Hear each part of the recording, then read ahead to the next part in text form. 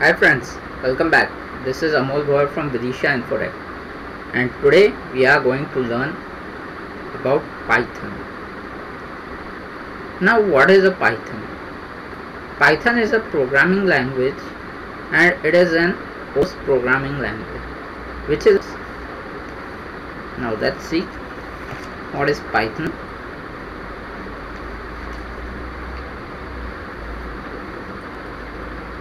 Now, Python is interpreted, it is interactive, it is object oriented, and mostly it is a beginner's language.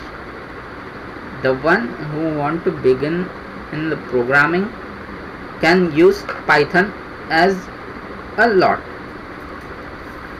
Then features of Python are: it is easy to learn, easy to read, easy to maintain, a broad standard library, interactive mode, then portable, extensible, database, GUI programming, and many more.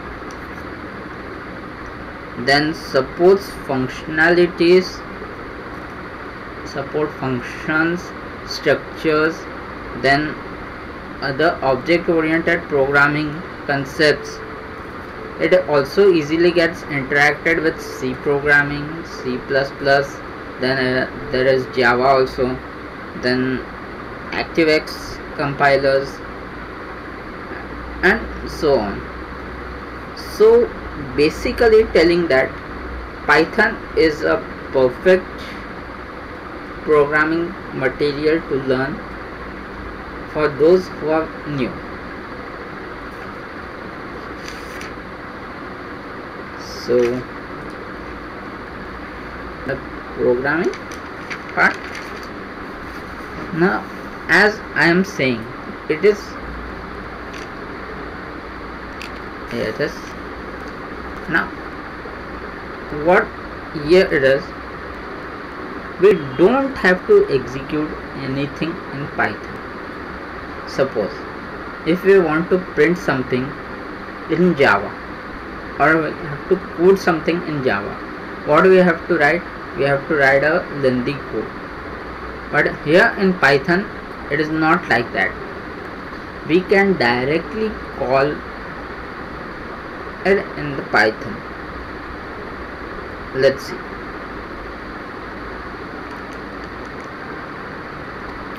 Print.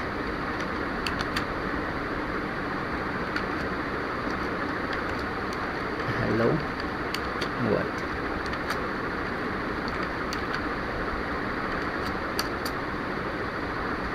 So it's giving me syntax error.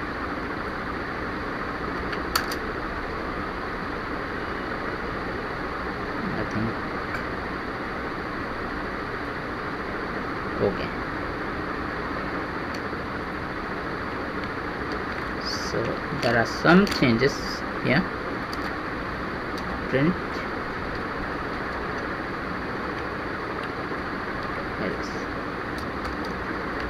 Or else it was in the earlier version of Python, it executed like this, but here this is the third version, so that's why it is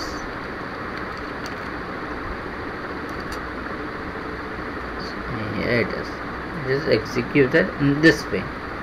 So what it tells us that it compiles, means in the Python directory itself, means the Python, this is the editor of Python, and the version here it is Python 3.8.3. that what it does, it compiles it, it takes the command and directly compiles it for the user. Suppose if I want to print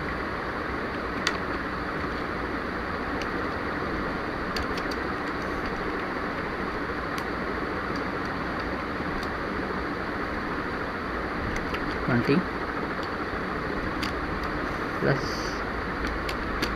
30.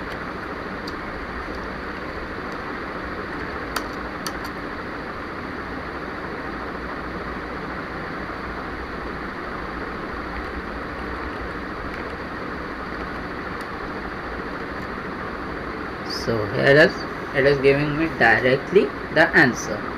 Same way I can print out, means what Python has done, it has done the coding, it has reduced the coding for all the users, for the new learners. Means we can get the output directly. We require the Python compiler or the Python software to be installed in your system. Let's see some different. 3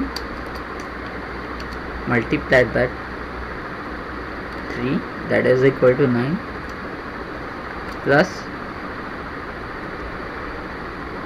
5 minus 10. So 3 into 3 is 9. 9 plus 5 is 14. 14 minus 10. So what must be our output? It must be 4. Let's see. Yes, is.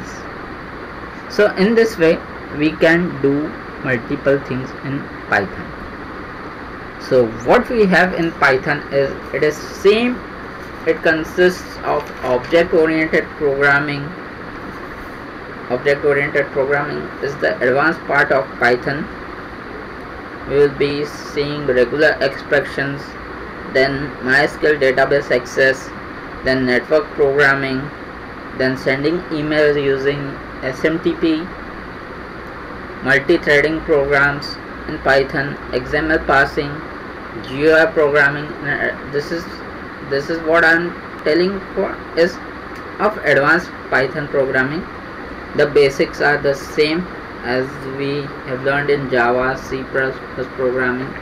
That is literals, decision makings, variables, operators, then loops, and then what do we say, input output, date, time, then tuples, directories, then IO, exception handling, and so on.